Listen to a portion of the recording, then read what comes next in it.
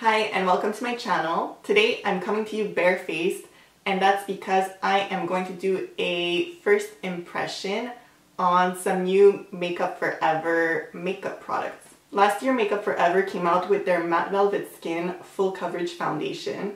I did a review on this on my channel as well, so I'll make sure to leave it down below. But this year they've come out with a powder version of that foundation, and it's actually called the Matte Velvet Skin Blurring Powder Foundation. So as you can see, you get the powder on one side, and then it also comes with an applicator which is dual-sided. And Makeup Forever has also come out with a new range of concealers. So I've been using their Ultra HD Invisible Cover Concealer for the last few years. So I believe they have discontinued this, as I can't find it on the website anymore, but they have come out with this new range of concealers, which is their Ultra HD Light Capturing Self-Setting Concealer. I will be putting these two new products to the test today, and we will see how these products work out. I'm just going to read through a bit more information about each of these products, starting off with the Matte Velvet Skin Blurring Powder Foundation. So this powder foundation is available in 30 shades, and I opted for the shade Y225. Here are all of the shades of this powder foundation, and my shade that I picked out is the one right at the top here. This foundation goes for 48 Canadian dollars or 38 American dollars. And this foundation is said to be good for all skin types. I'm personally combination skin, so I get a bit more oily in my T-zone. What's also great is that this compact comes with a really big mirror. I'm trying not to blind you here, but as you can see, it's very big, so it's great to keep in your purse for touch-ups throughout the day. And as I mentioned, the applicator is dual-sided. The sponge side, which is this black side over here, is said to provide more full coverage, so you can really pack the foundation on. And then you get this velvet side right here, which is supposed to give you more sheer coverage. And I'm going to be trying both of these sides out today so you can see how they perform. And lastly, it also provides a matte finish. And then moving on to the concealer, it's supposed to be self-setting, so you can probably use this without having to use a powder on top, and it should be lasting all day. This one ranges for 35 Canadian dollars or 28 American dollars. The shade selection is a bit smaller, so it comes in 22 shades. I once again went for one of the lighter shades. I went with Nude Ivory, which is the shade number 12 over here. As you can see, it has a doe foot applicator. It's supposed to provide a natural finish. It's also said to provide medium coverage, but it's supposed to be buildable. So if you want full coverage, it should be pretty easy to achieve. And lastly, it's said to provide 12-hour wear, so we'll see if it creases or if it actually ends up looking smooth. Today's actually perfect because my skin is actually not looking its best. I have some scarring on my cheeks. I have a breakout on my neck, so we'll see how these products are able to cover those issues as well as my redness. As you can see, the skin on my face is always darker than on my neck. And that's because I was told I have just naturally redness and pigmentation to my face, so that always comes through. So we'll see if this can all even out and if I can end up matching my foundation a bit closer to my neck color. Whenever I use a powder foundation, I always make sure to start off by applying my liquid products underneath, and today the only liquid product I'll be using on my face is concealer. So that's what I'm going to be starting off with. Now the Ultra HD, the old concealer that's discontinued that I would use, is more yellow based, as you can see, as opposed to this one, which I would say has more of a pink beigey undertone. So I'm curious to see how this will look on my skin. So I'm just going to be applying it under my eyes. As you can see, I have dark circles, so we'll see how that covers them up. And to blend out the concealer, I'm going to be using a brush by Real Techniques, and this is their pointed foundation brush.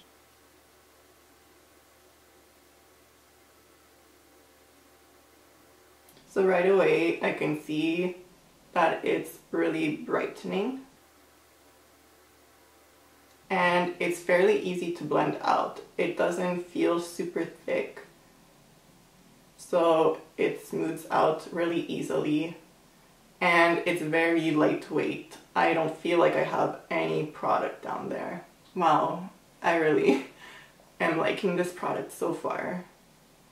It's super easy to work with. And since it is self-setting, I'm assuming you have to work with it quite quickly. So that's why I'm just starting off with some underneath my eyes, and then I'll be applying some more on the rest of my skin where needed. So right away you can see how much brighter my under eye area is looking. So now I'll be applying some to the rest of my face. I have a scratch here, beauty mark there, beauty mark there.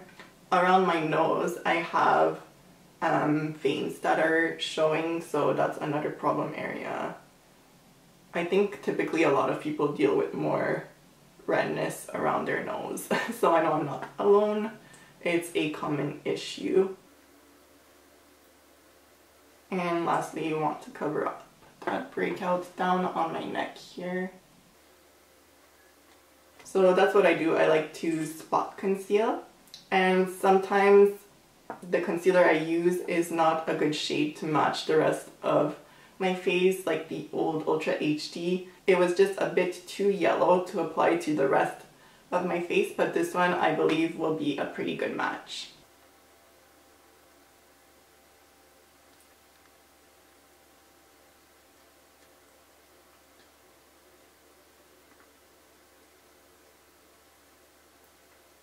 Once again, I can see that it's really good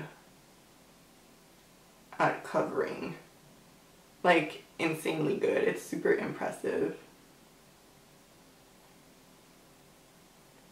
I can barely see the veins here. When it comes to my beauty marks, it's rare that it completely covers them, but it's still better than nothing.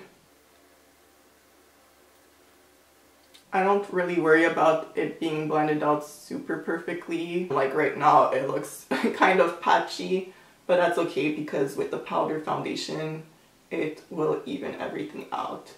But like, I don't know if you can see, like here I have naturally a lot of redness, and you can just see how well it covers that up.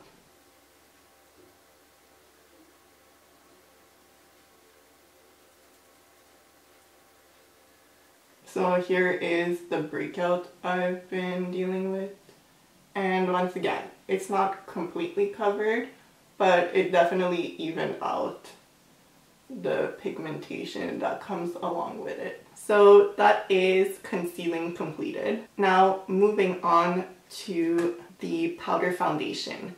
So I usually will go with a more medium coverage, but I want to see how this velvet side, meaning the sheer coverage side, is going to work. I think I'm just going to start off by using this side, and if I just really find that it's not building enough, I'll just switch to my sponge side. I saw that you just really barely need to touch it because it transfers on really well. So I think I'll start off with just this small amount. So let's see how this goes. Wow. It really does a good job at evening out the skin. I would say the coverage is medium right off the bat, using this side which is supposed to provide sheer coverage. So that's actually really impressive. I'm going to finish off this side using that same white side.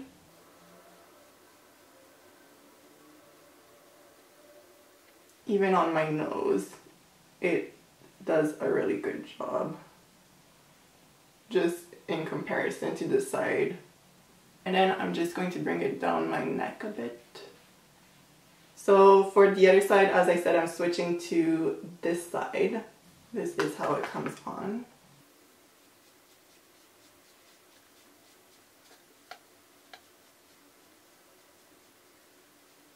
And despite it being a sponge. I feel like it's not like soaking in any of the product, so that's good. I find like it's not wasting any product. It pretty much stays on the surface of the sponge. What I will say is I find the sponge side slightly drags on the skin a bit more. The other side feels smoother. So this is the side I just completed using the sponge side of the applicator. And to be honest, I didn't notice much of a difference in terms of coverage. I would say maybe on this side there's slightly more coverage. On this side my pores are peeking through a bit more.